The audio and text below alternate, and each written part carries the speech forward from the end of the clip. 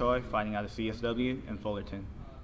When I first started, it wasn't even MMA, it was just, you know, when I was young, I thought the baddest man was somebody that could beat up everybody, so, you know, just asked my mom to take me to a gym, and just started hitting bags, and just started back then, like around junior high, I think.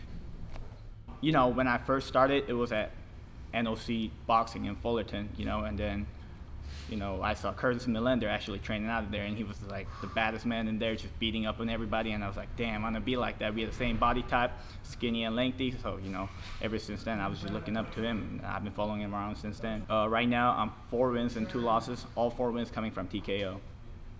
This is all I do every day, Monday through Friday, maybe 2-3 times a day, you know? This is all I do. I don't play any other sport. My main coach is Ben Jones. You know, I'm really lucky and blessed to have met him. He's a natural leader, you know, somebody that I need in my corner, and, you know, I want to take this all the way with him.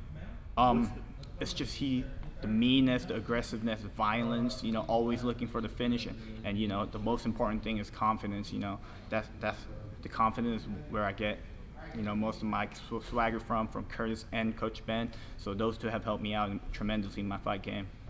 You know, I'm fighting a tough opponent. You know, he's pretty good, but I think he's a striker too. So I just think maybe it might go to a decision with me coming out on top, or maybe it's gonna go to the ground, and then, you know, I'll get a win of my first submission. Yeah. Check me out November 9th at the Gardens Casino in Hawaiian Gardens.